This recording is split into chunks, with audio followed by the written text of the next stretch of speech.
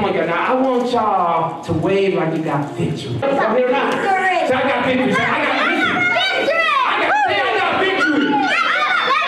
Can y'all say I got victory? I got victory. Say, I got victory. Notice when they're waving, they're smiling. You know, come up here. I need you to. Come here, I need you to. Come here. Because I saw him waving. You know what I love?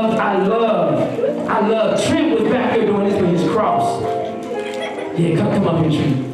Come here, Roger. Oh, now, I want y'all to, now, put your serious on. Put your serious on. Y'all say serious. Now, just hold still. I love that. Thank you, Tina. Thank you, Holy Spirit. Thank you. That wasn't even the message. Tina said you're getting it on the floor. Woo! Here's the deal, parents. I'd rather them get it on the floor here than they be in a jailhouse on the floor. Amen. Or in prison on the floor. Amen. Or dead on the floor. Sometimes God loves the children. He loves. Turn around. He's turn around. Just look ahead. Look ahead. Put your smiles on. Have you noticed that when they're waving, they're smiling? This is how worship should look every Sunday. Every time we come in, we should have like we got a palm in our hand. Because you know what you're waving? You know what that means? It means victory. You say victory? Victory.